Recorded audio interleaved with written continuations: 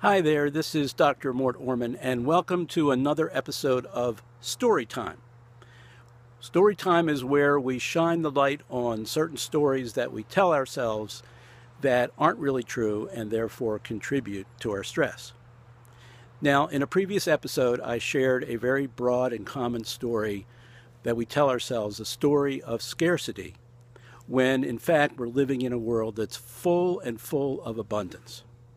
Well, today I want to focus on another similarly broad story that we tell ourselves. And this is the story of certainty, when in fact we're living in a world that's full of nothing but uncertainty. And uncertainty is something that makes us very uncomfortable. It makes us very anxious. And particularly when there are things we want to know about or things we want to do or make decisions or take actions, we really feel we need certainty. And when we're uncertain, it's very uncomfortable. And we need to relieve that discomfort. I'll wait for this truck to pass so you can hear what I'm saying. There it goes. A little louder than usual today.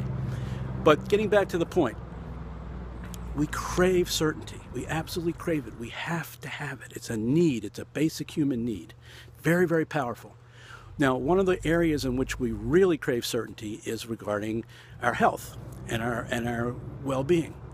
And as a physician, I know this very well. I know the perception that people have and the needs that people have, and the fact that they believe that, for example, doctors have a lot of certainty about health and disease and treatments and cures and things like that. And the reason they believe that is because they need to believe it, because we're so terrified when we get sick that we absolutely have to have certainty. And people in a distorted manner tell themselves a story that doctors have certainty, or some other, maybe it's an alternative practitioner, has certainty about what is really going on and what the proper response is or proper action is. Well, the truth is there's not a lot of certainty in any healthcare field. Even modern medicine, even scientifically based, evidence-based medicine, there's a tremendous amount of uncertainty. And that's one of the things that we physicians have to struggle with all the time. And we're not transparent about it. We usually don't talk about it with the general public because it freaks them out so much. You know, if we really told you how uncertain things are, we would lose some of our therapeutic capabilities and our trust and our respect. But the fact is that stories about certainty that we tell ourselves about healthcare and about lots of other things, it doesn't matter whether it's healthcare, it's anything that we desperately want to know what the answer is, we got to have an answer. And one of the interesting things about human beings is we need the answer. We will get an answer. We need that answer to relieve that anxiety.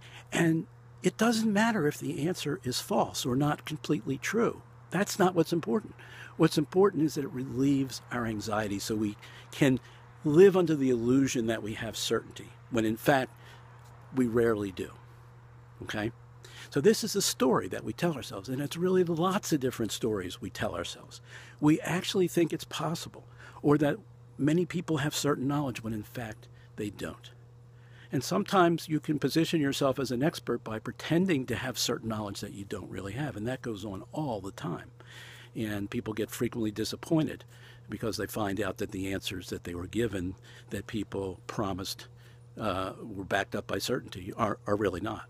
So there's a tremendous story that we tell ourselves all the time. The truth about life is that things are very uncertain. We don't have a good grasp of what's really going on.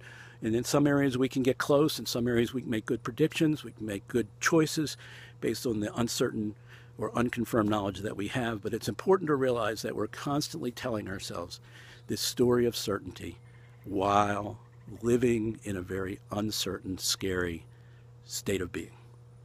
This is Dr. Orman. Talk to you next time.